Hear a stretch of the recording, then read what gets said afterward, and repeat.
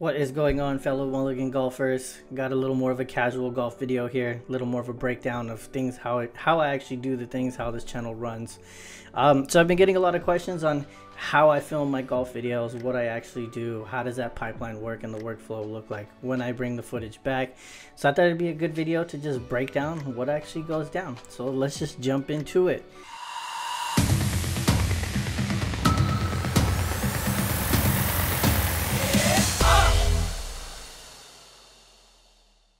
Alright, so first, usually what I do is I usually start the project, create the folder. So I've already created the folder here. I do a lot of copy and pasting. I duplicate a lot of stuff from previous projects because not too much changes yet. The videos that I'm doing now have a similar format as they continue to keep going. So I've been able to create like this sort of seamless pipeline that works for both like content that I'm incorporating into the cut, the footage itself, and then just getting through it, and you'll see as I get to it. So first things first, we create the folder. I usually use my labeling convention. Everybody has their own, so figure out what works for you.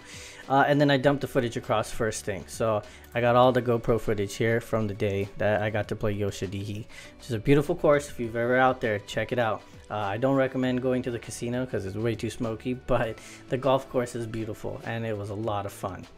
So then that's usually what I'll do is I'll get the footage on there first, get the folder started. Then my second thing that I would do is I'd scan the scorecard. So yes, I actually physically write it down. I feel like it's a good asset to have inside of the video.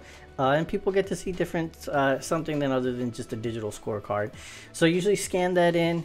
And then once I scan that in, I usually open that guy up and then I'll usually Photoshop him and kind of just clean it up because I usually score what I score there, and I usually just try to clean it up as much as possible, and I'll show you what I do. And what I'm trying to do is just trying to create like a blank slate for the top part, and so you can see like I know that I want to cover all that up, right? So I just bring this guy up and just try to match it as much as possible, and you have a pretty good cover, right? So there you go. And then I can reveal it to show my score if I need to, but I actually have the physical scorecard in front of me, so I don't really need the digital version too much. So what I'm doing is just kind of cleaning it up just so it looks decent and like it fits the video font or like format and stuff like that. So canvas size. So that's why. So it's 1920 by 1080. See, I make mistakes. I can't do this shit by myself, you know. These programs remind me constantly what I mistakenly do. So, but here you go. See, now most of the time I usually have a lot of gap on the left like this because of the aspect ratio for video. These scorecards usually never fit. So what I end up usually doing is taking like a title card. Let me just open this up, flip it real quick, save. Get out of there. Is I usually just take the title, something that I can just kind of flop onto there on the side of it that'll make it look good. I myself don't really like this and I'm not comfortable with it. So what I thought of while things were importing is if I take this guy and I bring this back over here and just rotate this over, and I'm just gonna take this guy right here and just keep him like that, right? And instead, then that way it doesn't look so weird with those white gaps everywhere at the top and bottom. This way I can just kind of cut. Let's rasterize layer, and let's just do this,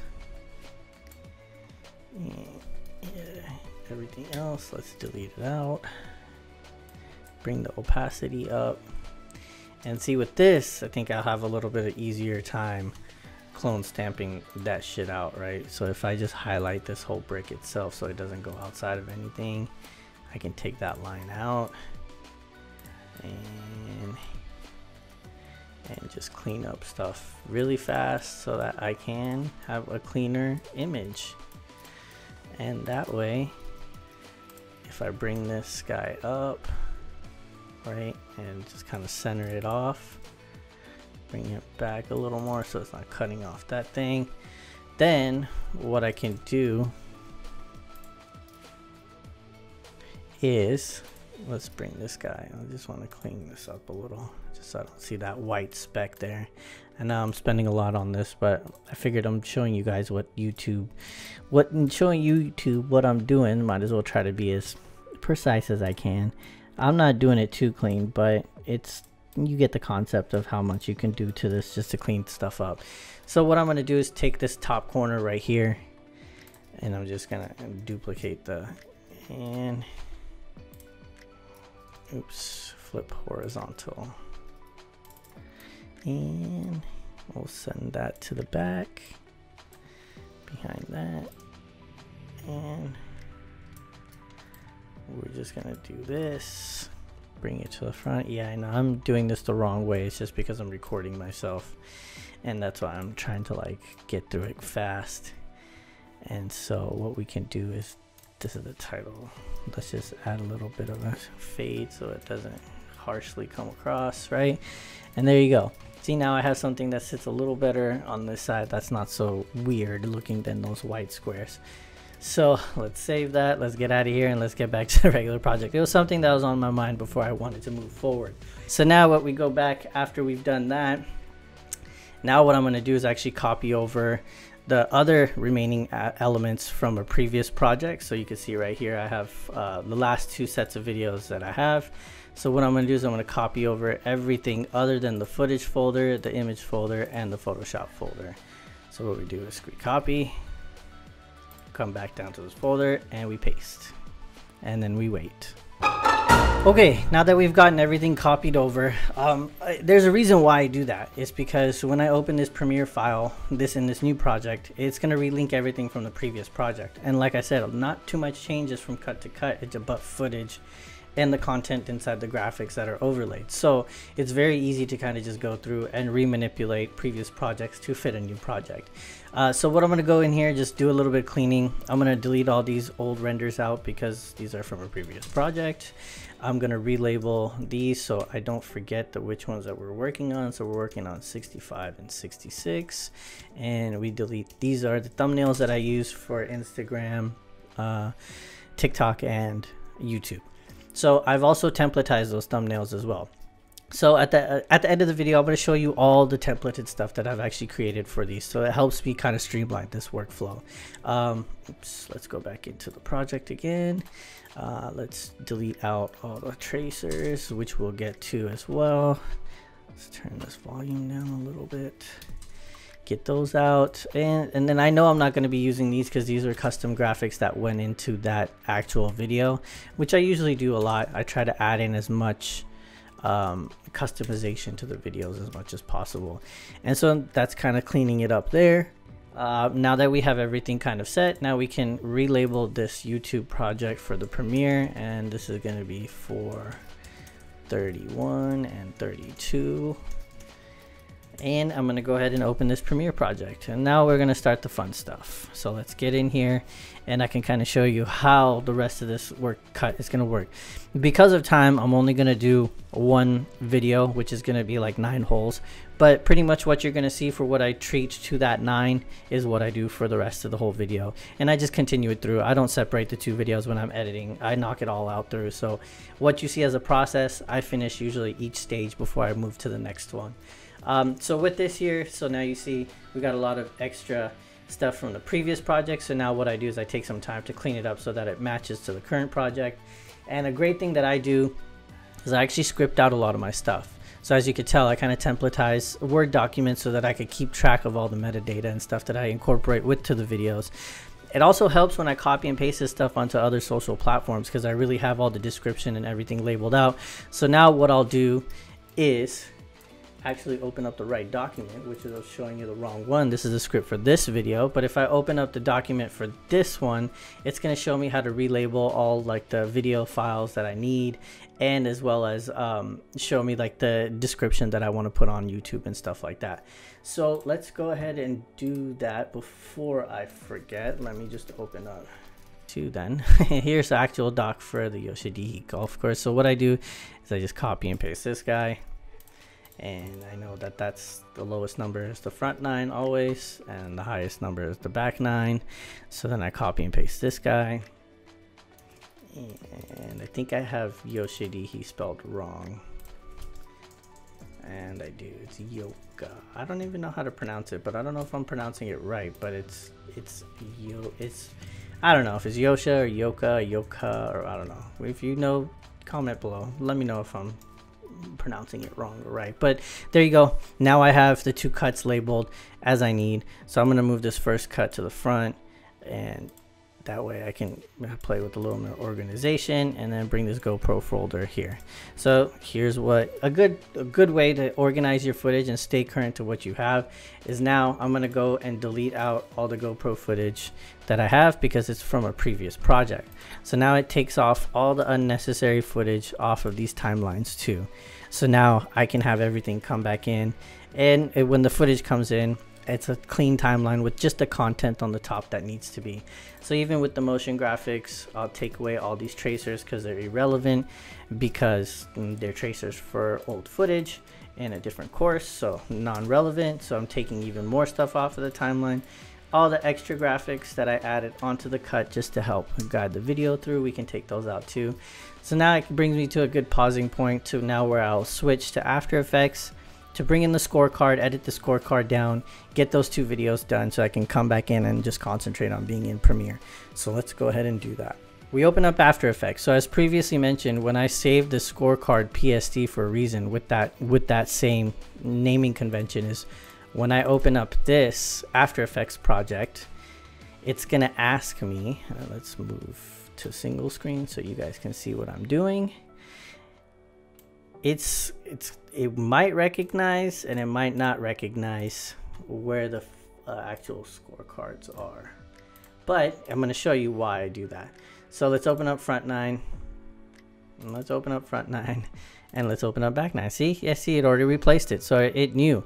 So that's the reason why I copy and paste things over, because it'll recognize in that same folder structure, oh, okay, I was using scorecard PSD from this folder. As long as I keep my folder structure the same throughout each project, everything should open up and link like it should. So now I'm just plugging and playing. See, so now I have the back 9 scorecard, front 9 scorecard here. And now all I gotta kind of do is just reposition a lot of this stuff so that it fits into this scorecard. So what I normally do is just take all this stuff, move it. I don't know why it's not letting me move there. There you go. And what I usually do is I take the middle of like for the name part, I take like the middle of the scorecard. I'll leave that there. That seems to be working fairly well. I'll move the numbers over. And with this, sometimes it's a hit or miss. Sometimes I need to go in and realign shit and like take out all the spacings and do stuff like that, because some scorecards are aligned a lot differently than others. So sometimes it does take a little bit more work to get back to the positions that the numbers need to be in the scorecard. So every project's a different use case. So I mean, we're doing this much work at this point, so it's not really going to take that much more time. But sometimes you can get away with doing it like that. See, like I've reached the max point where I can put as much letting in between each numbers. So now the best thing to do is just jump it down, and I just do tab and I just space bar to where I think it fits. And yeah, it's not like the most ideal thing to do, but it's the numbers and the content is big enough to see where it's not going to take you that long. It is time consuming and it's kind of annoying, but it helps, right? It gives the visuals to the person that wants to play the scorecard, or like wants to play the course. And you know, I'm trying to incorporate as much as I can from the courses that I get, because I know when I first started this channel, that was the whole reason why I started, is because I was researching courses out here in the East Bay, and I wasn't finding any YouTube videos other than people's drones footage. So that's the reason why I started it. So let's continue. So now you can see I leave all the animations on there, so it's pretty much just moving stuff around and re-altering it so it fits the numbers. So now I would just come in and go in individually and redo the numbers.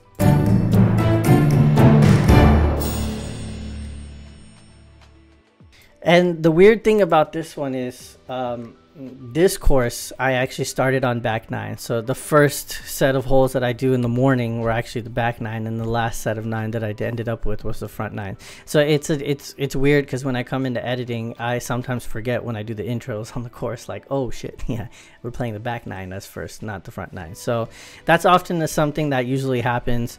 And you know, just to save time so I don't have to reposition and redo all this at like all the numbers and stuff like that, I usually just take all this stuff out and I'll delete it, and then I'll just copy and paste all this guy back over to here, So I know with these we don't need those animated, so I can take the animation off of those, bring the paths back up to here so we can start.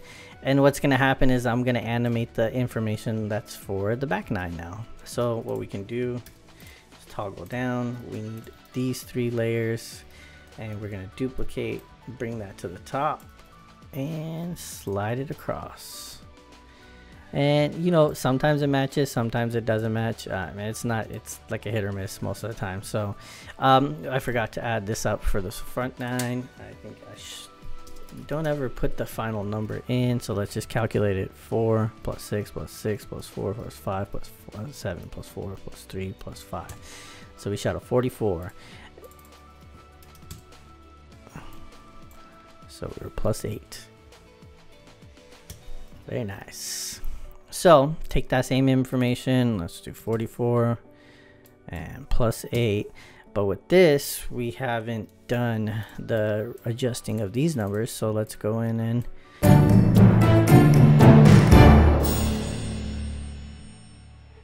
there's that. And let's get back to calculator.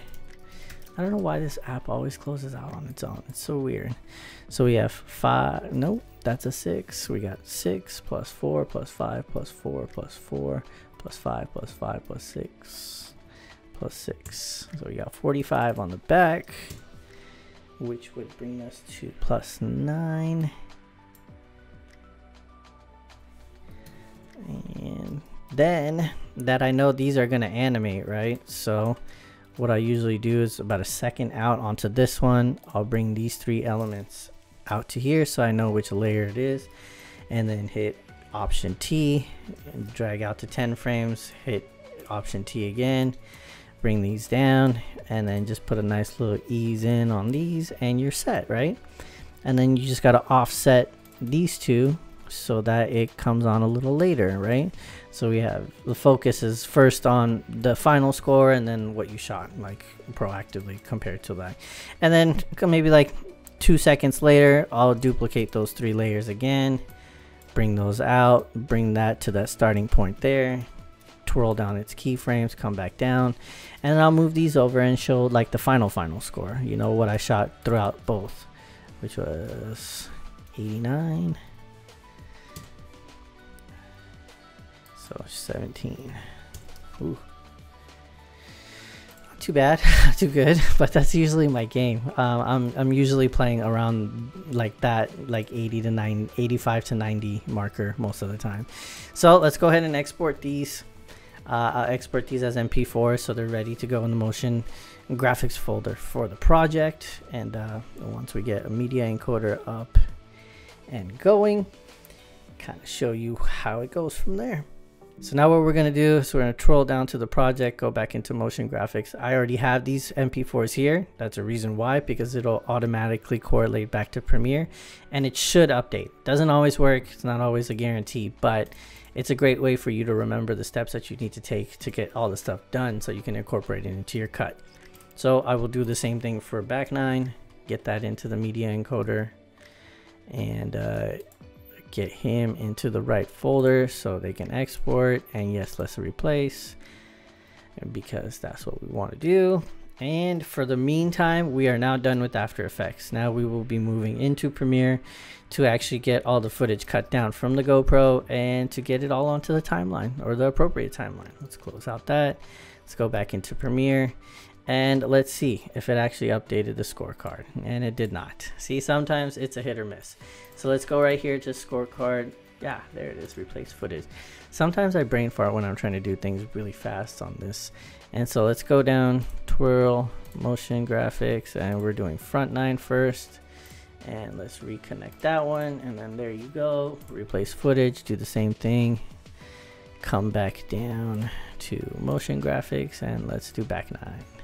And so that way, the reason why I do a lot of this replacing stuff is it's already placed out. A lot of the time, the way you play, a lot of the courses out here, they're built the same, you know, start part 4, part 4, part 5, part 3.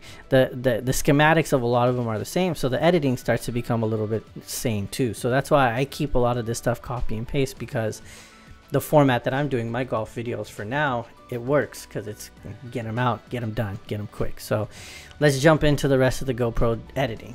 Okay, now that we've gotten all like the housekeeping stuff out of the way, we got the scorecard in, we got it got all the info that we need on the scorecard, we got the Premiere project ready to go. I've even imported the footage because it takes a little bit to import and all the transcoding that it takes, so I thought I'd not waste time.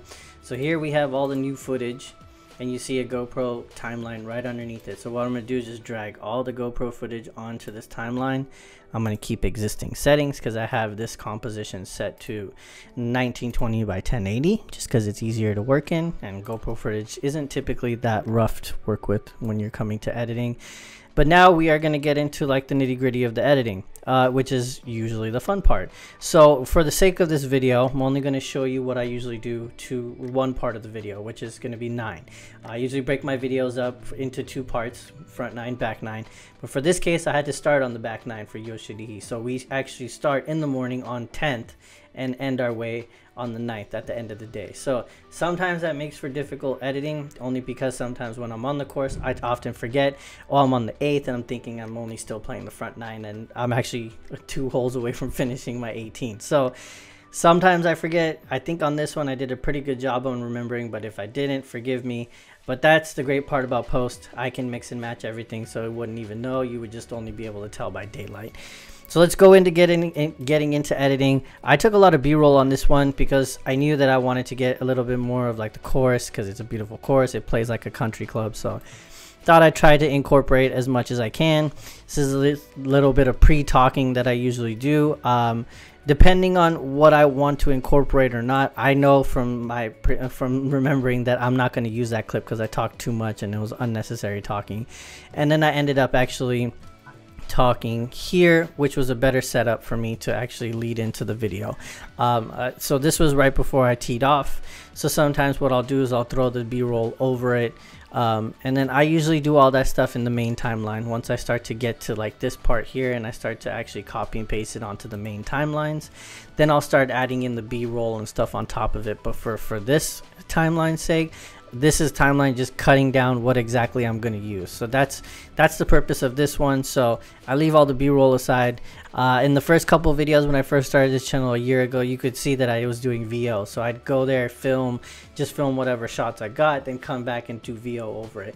A lot of the times I didn't get to edit until like 2 weeks later, so I'd often forget, well, what was I playing, how was I shooting, what was my mentality. So now I started filming in a lot of the commentary while I'm actually playing, so then I can cut it into the cut. I don't have to do VO afterwards. So that's one aspect that I cut out of my post-production, which is a huge step when you're doing it. So let's just cut out the intro and let's just get to like when we actually go to hit, and I can show you basically what it entails. So here we go. Here's the 10th tee box playing as the first hole. The first one was a breakfast ball for me. You could tell, scrubbed through. I went right into the woods on there on the left. It hit that tree and then can bounce right back. So I usually show this because this is why I'm called the mulligan golfer. So in reality, I would probably stop somewhere right here. So I give myself enough of a like head till I can put the graphics on top of it, and the graphics can go right before I swing. I know that I'm not going to need any more of this like footage, so I delete out all the footage that I don't use. So here we go. There's the first swing, and then as you know, I'll make some kind of comment or add some kind of funny thing in to get like to show the provisional, and then I'll do the same thing again and I'll throw the graphics on top again just so people know I'm not a perfect golfer. I'm not anywhere near a perfect golfer, but I like to put my mistakes in because then I ended up striping this drive and we had headwind against us, so this thing barely carried like 200 yards, and the wind is going to be very heavy throughout this cut. So that's one thing I'm going to have to kind of play with as well. In the commentary, all you hear sometimes. So there's like 25 to 30 mile an hour wind this day, but the weather was gorgeous. So then I'll just like compensate for the tracer. So I want the tracer to end there. So there's the end of that cut. Delete out, bring this clip closer towards me, and see, so there's commentary, right? So this is the great part about not having to do VO. I'll explain everything that what I just shot. I hit my breakfast ball out, I did all this, I did that, here comes my second shot. And so then I come down to the second shot. So then I'll come to the point where I think it's gonna have enough time to give me like my call out for shot 2, what my distance is to the hole, and all that kind of stuff. In my first couple videos, I was incorporating flags to the hole and all that kind of stuff too, which I should continue to do. And you know, as maybe my videos start to increase in quality, I'll probably start to increase it in quality for content as well too. So right now I'm just kind of trying to get the channel to grow. Once I get that growship or the viewership, then I'll start putting a little more effort into like getting the actual content, so that real golfers can look at my videos and be like, that was interesting. So there we go. We got that second shot right there. Cut out the rest of the footage that I don't need. And same thing kind of happens sometimes here too. So you end up kind of recording a lot more than you need to. So then this is the great part about editing, is that I can come in, create the tail, delete out what I don't want. So then it jumps right into the second shot, so I don't have too much lag time. So, you know, people's attention span on videos is very short. So you kind of want to leave out as much fluff as you don't need to have. And so like a lot of this like hand holding, waddling, like it ended up rolling all the way down that back to that hill on behind that bunker. So it was a bad shot. But because the GoPro shoots flat, it's hard for me to zoom in and punch in and show like what actually happens later, that further down the fairway, because GoPro's footage just shoots flat. So what you're seeing here, you're going to see at 100% clarity. Anything blown up past that, it's going to start to get really pixelated. So that's coming down the future. Hopefully better camera, hopefully some help in filming too, so I'm not the one controlling all the cameras and stuff like that. So you see, maybe I'll stop it after my dance for wanting it to stop rolling down the hill. So here I am, there's that next shot, and I'll line it up right before I get onto the ball. Take a little bit out, delete, and scrub through, kick that shot, and it barely went up. So I know when I start turning towards the camera,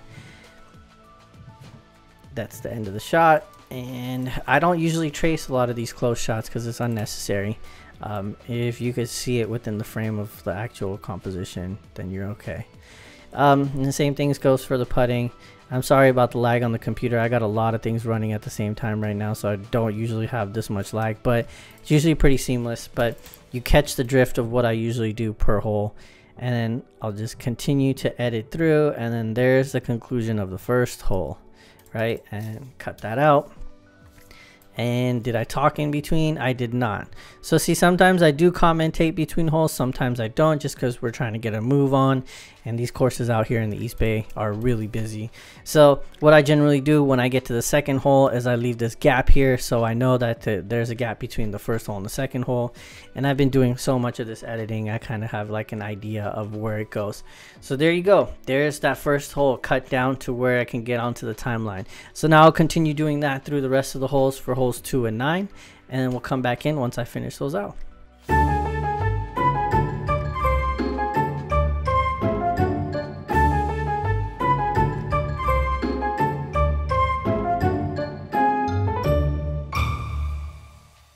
Now that we've finished cutting down the first portion of this, the 18 holes, now that I've got this back 9 cut down, I did a little bit of reworking of the intro and the outro, just because I had a little more to introduce with this course, and I had a little more to talk about. Plus, I'm also starting to introduce the 10th hole in the second part of the video, because most of the time it usually jumps right into the tee box. So now I'm trying to set up that second video a little more too, just kind of recapping stuff. So here we go. Here we got that first section. You can still see the gaps in between each of the holes. There's a reason why I'm doing that, and I'll explain to you at the end of this video why I'm doing that. So what we're going to do is we're going to copy this chunk right here. Again, keeping in mind this is the back 9, so we are going to the back 9 composition, and you can see this top layer pretty much has all the content graphics that were from the previous video. So basically these are all like the overlay graphics that go on to tell you what hole I'm hitting, what club I'm using, how far out I am, and that kind of stuff. And you know, it's recyclable because the content is always going to be the same. It's just the info that just needs to change. So I go in and I readjust things, I measure it out to the new cut, and then I'll go in and re-implement the new information using this handy little scorecard. This is why I keep this. It comes in handy when, especially when you're doing cuts like this and stuff like that. So let's go ahead and copy and paste that footage in here. So you see I have this highlighted and this highlighted because we have 2 layers of video that are coming in. So I pushed everything up onto that third video layer up here. And so let's zoom into this because I have the intro that plays. So we want the video footage to start right here after this video, after the intro is pretty much gone. So you can see that I cut down a lot of this audio stuff too. So let's go ahead and paste. and I'm hitting the slash button underneath the delete key on a Mac keyboard to come back out to view the whole timeline in its zoom. So now I get to play like the adjusting. Now I get to go in and delete stuff out, move things around so that it matches, and so that I can continue get this cut to a final render, right? So let's go in and get this fun stuff going. First thing I usually do is I take out this audio, because my audio changes through every cut. I control the volume by increasing it and decreasing it throughout the cut as I find down points in the cut. So yeah, it's a lot of work and it's tedious, but I've been told that I should keep it up. It keeps a cool little interest going while nobody's talking or I'm just like hitting the ball. So we're gonna delete all this middle part of this audio because it really doesn't play any part in this, because it's all gonna get retimed anyway. So delete this guy out. The only reason why I'm leaving this guy out right here is because it's timed to the end card and my end title, so everything ends all nice and smooth. So generally speaking, when I start cleaning up the cut, first thing I'd probably go in and do is take the end elements and I'd move all of them towards the end where they should be, including the scorecard, which we updated last time, as you guys remember. So we'll move all this stuff to the end because we know this is not going to come in until the end of the cut. And like there's a subscriber, and then here I know this is my end call. So then let's just go in and we can just kind of rework things right here, right? Like the scorecard is obviously going to come before this because we're going to talk and all that fun stuff, right? So then move this guy back out because that's going to be that last piece there. And then the subscriber actually is going to come forward a little more because the end card has an alpha matte that comes over the footage that I like. So then it comes covering over, and there you go. And there's my end card that comes on, and then the audio that actually matches with it. So I've timed all that out pretty well, so that's why I scoot everything over to the end of the timeline, so that when I start cleaning this stuff up, that'll all stay relatively in the same spot. See, as I start to take out these gaps, all I can do is just hit delete on my keyboard, and it's going to start to move the timeline closer and closer, taking out all the gaps. So that's actually going to be my next step. So that's what I'd go through and get all those gaps out that signify where my hole is. Yeah, I could have left it in, but now I'm starting to tighten up the cut to I want to see like what the duration is going to be and things like that. And then once I get that gone, get that done and going, I'll adjust the in and out markers so I can use this whole timeline to what I need to edit. And now I'm actually just going to start going in and start matching the graphics to the whole. I do these things in separate passes so that way I don't get confused too much and see like I have stuff like this and things that are still here that shouldn't be here from the previous cut. Let's just take this GIF folder out. Sometimes I add GIFs when I start saying funny things and I think like I'm trying to be funny, but I'm really not. But continue on. So there you see I had a little gap that was missing there. So now what I'm going to probably do is just start from the front and work my way to the end of the cut. So I know I have a lot of these, like this here starts where the actual like golf score starts to come up on the right hand side, or the top right of my viewfinder. So what I'm going to do is, just because I know I'm going to need to move all these anyway because they're going to have to go sporadically throughout the cut. Just going to take this guy and I'm going to move it out a little more so I can have some room to play with, because I know the first hole starts over here somewhere. Yeah, see right here. So I'll spread it out pretty far. So I redid the intro so that it has a little bit of entertainment in the beginning. You get me talking, and then I threw some B-roll on top of it.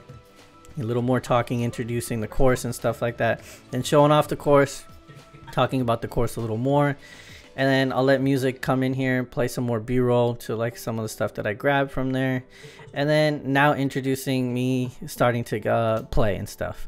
So I love giving these introductions because it's a cool way to introduce yourself, the course, and to get people to like, you know, engage in your videos and all that kind of stuff. So then what's basically going to happen is now I'm going to come to the first hole, and then I bring in my graphics. I'll adjust the graphic here, so you could see I don't have to do much adjusting, right? It already knows. The graphics are already set from the previous video. So my first graphic is going to be hole 10.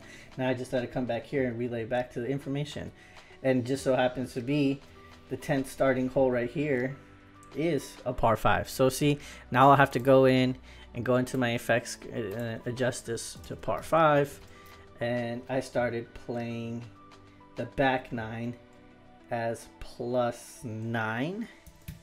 Now I just fill in the yardage and stuff too, so 484 yards. And yeah, sometimes I've been like capital things, but you know, I'm moving so fast sometimes I'm just trying to get through the cut. So there you go, there's that graphic, and then it comes on and dictates what I'm doing.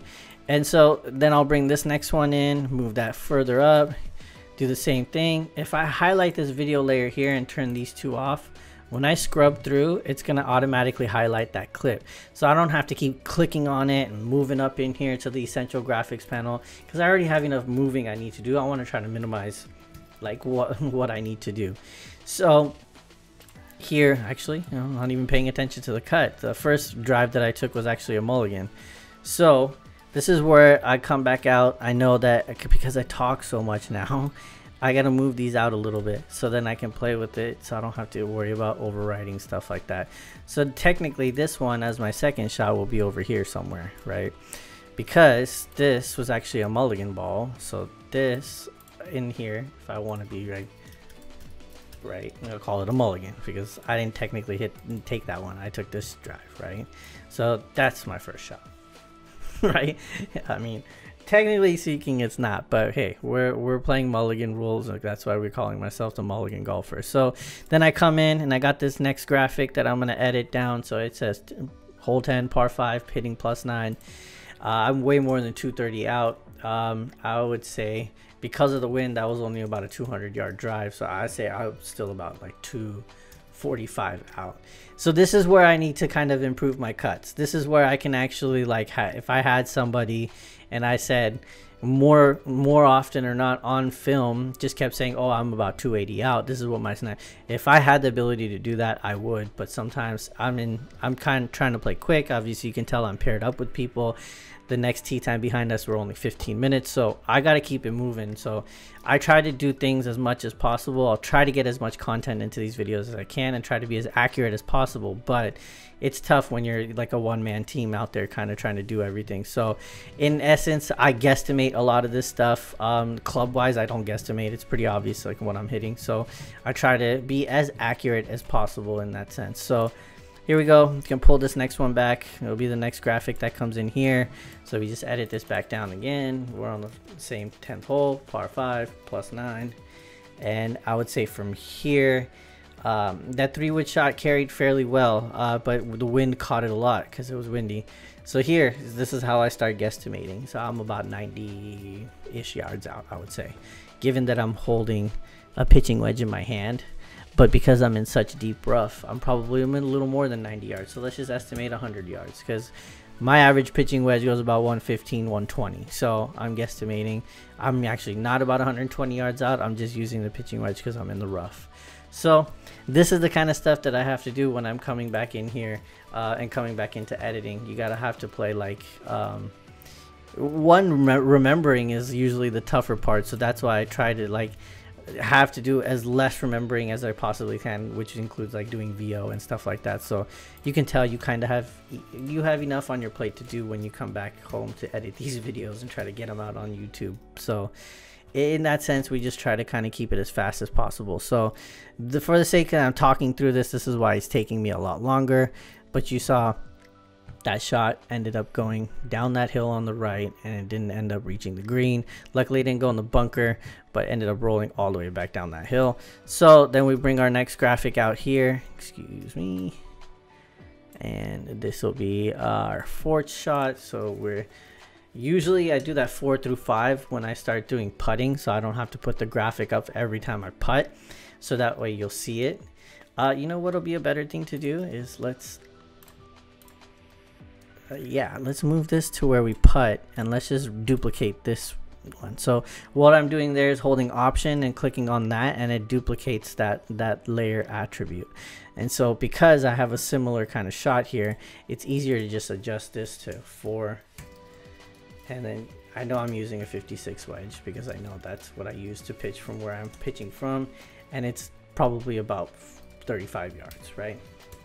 So this is where you kind of have to play with it a little bit, right? And then now I'm hitting, no, now we come back here and this is where we putt. And so this will be a 5 through 6 because I got a double bogey on this guy. So 5 through 6 and we're putting, we're not putting 75 feet, we're putting about 20 feet. I would say. And there you go. And so there's the graphics for that last one, you know. So it is a pretty lengthy process, but it is worth it for especially people watching. It gives us some context as to what we're doing, what we're hitting, what we're shooting. So let's, obviously because I can't show you the whole process, this video would be like 2 hours long. You got to see the one hole, so that's what I'm gonna do. So I'm gonna implement that across the rest of the cut, and I'll be right back. All right, now that we've finished all the overlay graphics to show the right corner graphic that you're seeing right now, hole 18 par 4, I'm shooting plus 15, ended up shooting plus 9 on this back 9. So now that we have this graphics laid out, let's zoom out of this timeline here and come back out. You can see all layer 3 is all the new footage, all timed out, so it's all spaced out now, so it all matches, so it's in the right hole and it's saying the right information based off of the scorecard that I had. So I just scrub through just to try to show you. So everything works out well. So now we're going to move into the next phase, which is going to be adding the tracers in, which is probably the next hardest step, I would say. I mean, not the most tedious and not the hardest, but probably the most time consuming. So with a lot of these, I think it's important to kind of show, like, obviously I took a mulligan. I'm telling you where it's going, but for a lot of people watching this for the first time, it'll be hard to follow the ball, right? So I try to put in as many tracers as I can that I think is appropriate to follow the ball. If I usually hit it straight or it's a good shot, I leave the tracer off. I usually add it to all my first tee shots, so regardless if it's a par 3, par 4, par 5. On most instances on par 5, I usually trace the second shot just because it's usually a longer shot. So let me show you how to do one, and I actually have a tutorial right in here. If you want to link to it, is going to show you exactly how to use these tracers that I'm about to show you, and I even gave you a downloaded project if you want to use that too. So I'm going to just do one, just as the rest of the video, and then I'm just going to tag along and do the rest of them, and then jump back into the video to show you what I did as a remainder. So let's just do this first one. So I take that starting point to where it's gonna actually hit the ball, and I grab it, then it hits that tree right there, then it jumps back down. So I need about like that much of the clip. So then jump back to the beginning part of that clip. I'm just gonna copy it, then move back to After Effects. Okay, so we don't need the scorecard anymore. So now I have these comps open, which are already preset in this After Effects file. Again, I have tracers set for like 17 different comps. When I first started, I did tracers for almost every shot. Then it got really too like demanding to do, so ended up honing it down to just doing the tee box shot. So then what we do is just, let's decollapse this so then we can add our footage into the right folder when it starts getting too much. We're gonna paste that in there. So obviously you can't see the layer, so I'm gonna hit left bracket to bring that out, and I'm gonna hit O as the out point, then N to close that off, and then there's my ending point for the render. Then I just push these keyframes back so it matches the length of where it goes.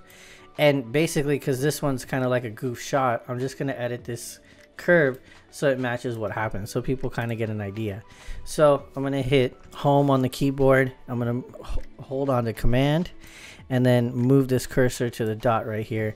Then obviously I know it hits the branch over here somewhere, so then we just put that over there, and then we put the last point like over here because it lands. I don't even think it lands. I think it literally hits off the tree and jumps all the way over into like this part of the bushes. So I tried looking for it, but it was not findable. Yeah, see, it hit impact like right there, and then it jumps off pretty heavily. But yeah, anyways, now you get the concept. So then like what I would do is, because this is a line drive, right, I would bend this one because that's what happened, right? So it kind of just like right. So it doesn't actually make a curve, it just kind of hit. So then what we can do, we delete, I don't know why it brings in audio all the time, but you can delete that layer out. Now bring this one above it, and then you can see like the arc that it does, right? And then it hits. So it hit the tree relatively. Then we could bring this back, so.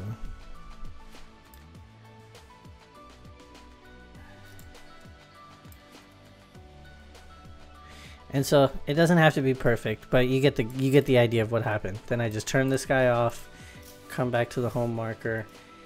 I'm holding Control Command M, which brings it into my render queue, and I have this handy little preset already set there. Then I just have to navigate to where I'm lovely need to drop this guy, and we are doing back 9 tracers. So I hit save and then I hit export. They export out fairly quickly, right? So then I set myself up back when I need to come back in After Effects. Then right here, got all these nice handy folders ready for everything too. So I import, go back to where I saved it, import that. And the good thing is it always matches, because the cuts always match. And there's your first tracer, right? So that's how you do it. Now I'm going to do that for the rest of the cut. So let me just do that really quickly and we'll jump back into the rest of the video. We're almost there. A couple more steps and I think we should be good. And then we should be able to close out the video. Now that we've finished all the tracers on this back 9, acting as a front 9, or acting as a first video, I finished the last tracer on here. A lot of these tracers, my drives were right in front of me, so it's not really getting like the actual like arc that you wanted, and I was stinging out most of the time because of the wind. So ended up finishing all of them. So I got all my tracers down here on video too, above all the other ones.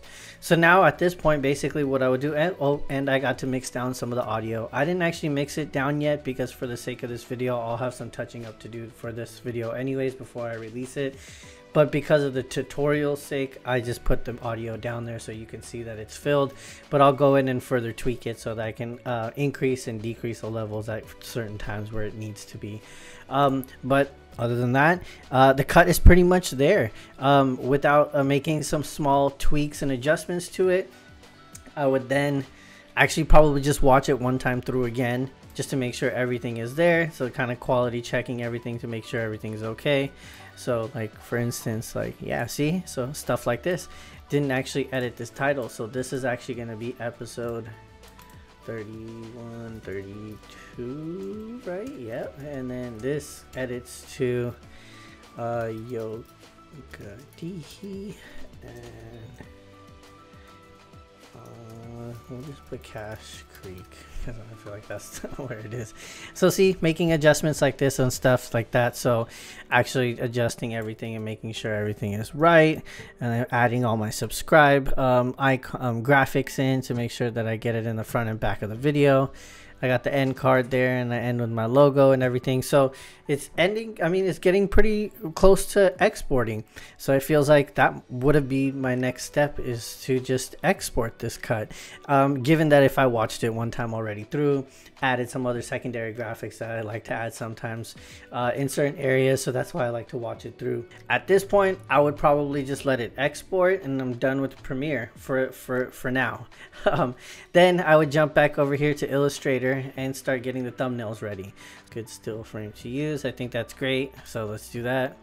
And I'm gonna browse to my latest project, and I'm gonna go into thumbnails, and I have this folder here where I keep the images for the thumbnail specifically, and this is gonna be 066, so I know the video that it's gonna go in there. Then I'd come in here and I'd replace out the image. Thumbnails is something that I have preset as well. The designs actually come from something that I had done in the previous stages earlier this year. I wanted to kind of templatize everything, so I'm just going to take this moment to kind of go over that. So here's my version 3 of graphics. I have thumbnails pretty much set up for every aspect of the of YouTube videos that I'm going to have. Some that even have carousels to add other aspects of my video too. Like I do a lot of cooking videos with my mom, so we haven't started that back up yet, but the golf one we've been using pretty heavily. I have portfolio stuff that kind of goes up here and there. You can see like I kind of designed it so I can lay it out as a carousel on Instagram and other social aspects.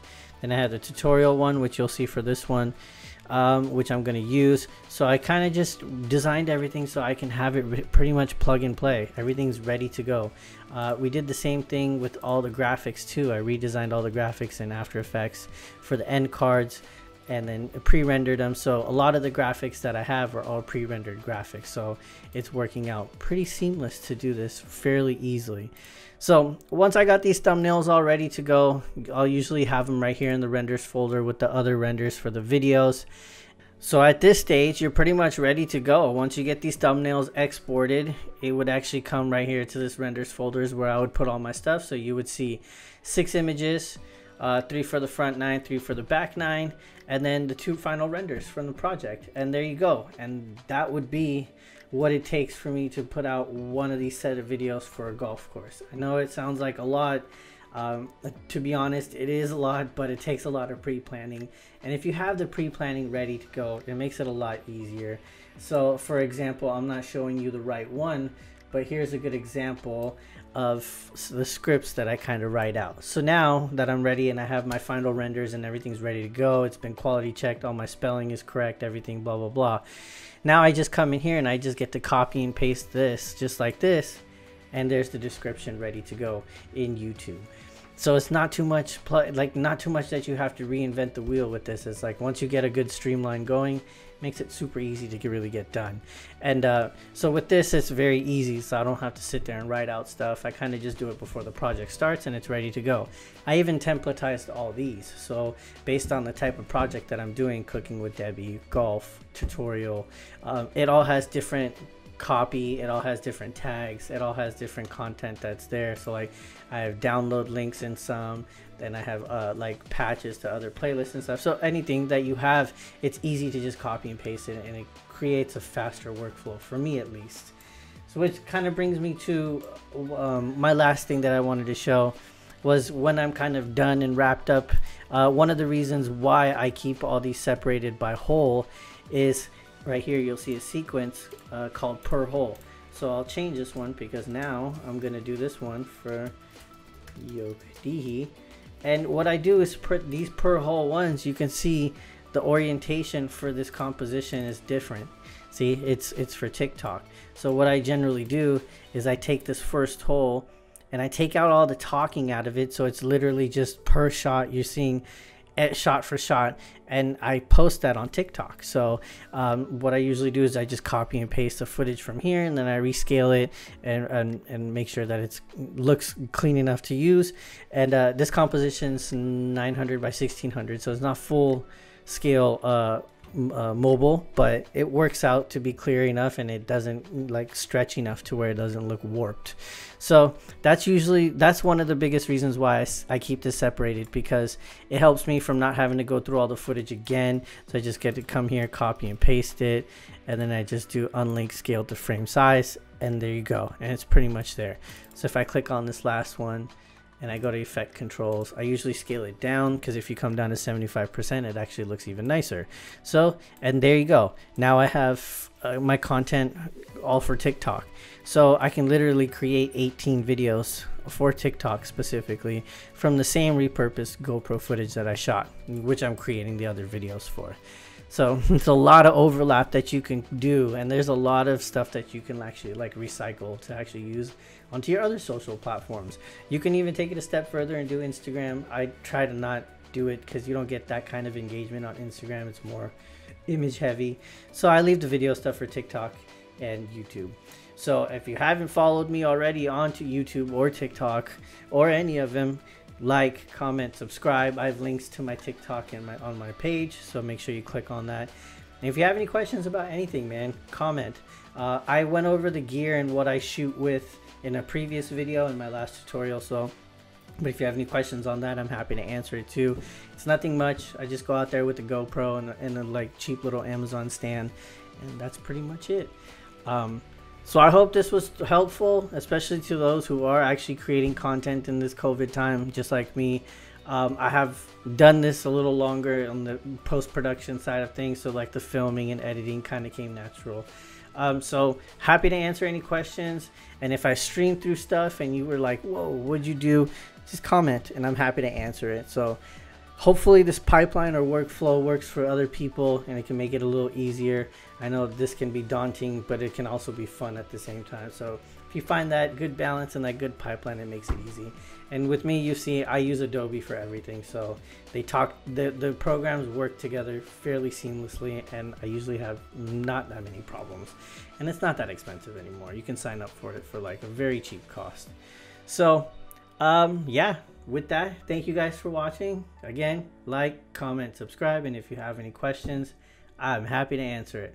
Happy golfing, guys. Peace out.